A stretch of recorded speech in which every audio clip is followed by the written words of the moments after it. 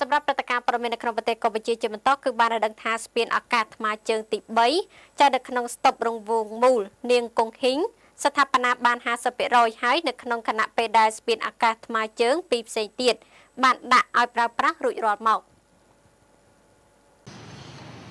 អាជ្ញាធររាជធានីភ្នំពេញបានអះអាងថាបន្ទាប់ពីសំណង់ស្ពានអាកាសផ្លូវថ្មជើងរង្វង់មូលនាងកុងហ៊ីងដែលមានផ្លូវបំបែកជា5បានស្ថាបនារួចចរាចរណ៍នៅតំបន់នេះកាន់តែប្រសើរឡើងឬក៏អាចនិយាយបានថាมันមានការកកស្ទះចរាចរណ៍តែម្ដងលោកសំពិសិដ្ឋនាយកមន្ត្រីសាធារណការនិងដឹកជញ្ជូនរាជធានីភ្នំពេញបានដឹងថាមកដល់ពេលនេះសំណង់ការដ្ឋានស្ថាបនាពានអាកាសផ្លូវថ្មើរជើងរង្វង់មូលនាងកុងហ៊ីងអនុវត្តបាន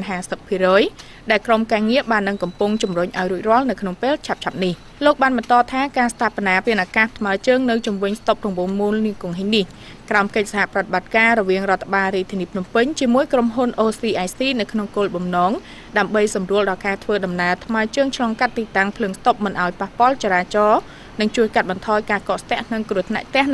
ចរាចរណ៍នៅតំបន់នោះផងដែរលោកសំពិសិដ្ឋបានបញ្ជាក់ថាគិតមកដល់ពេលនេះការដ្ឋានសាងសង់ស្ពានអាកាសថ្មើរជើងនាងកុងហ៊ីងសម្រេចបានលទ្ធផល 50% ហើយ